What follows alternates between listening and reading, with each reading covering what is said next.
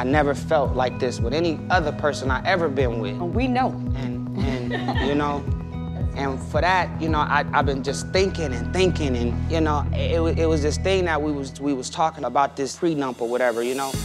Ray, nah. Do you really need to give some extra guarantee so we good no matter what? That's not what love is about. If I say if I wanna marry you and I wanna spend the rest of my life with you, that's it. So I had this prenup in my hand and I'm gonna just rip the whole thing out. Me and Ray J are going to make it. It's definitely has changed. Our relationship, I mean, it's evolved to something that I think people should look at as an example of how to grow together. We changed our lifestyle a lot and we made it more about us. I can see a difference in Ray, and I know that he is going to be faithful and going to be honest, because he wouldn't have asked me to marry him or, you know, take it to this step if he wasn't ready. We still gotta go through our ups and downs in a relationship, but at least if we know we're gonna do that together and just say one-on-one with each other, everything is just beautiful.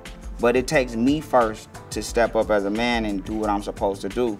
And number one, just be faithful. I've never asked him to ever get married, or I never asked him to get engaged.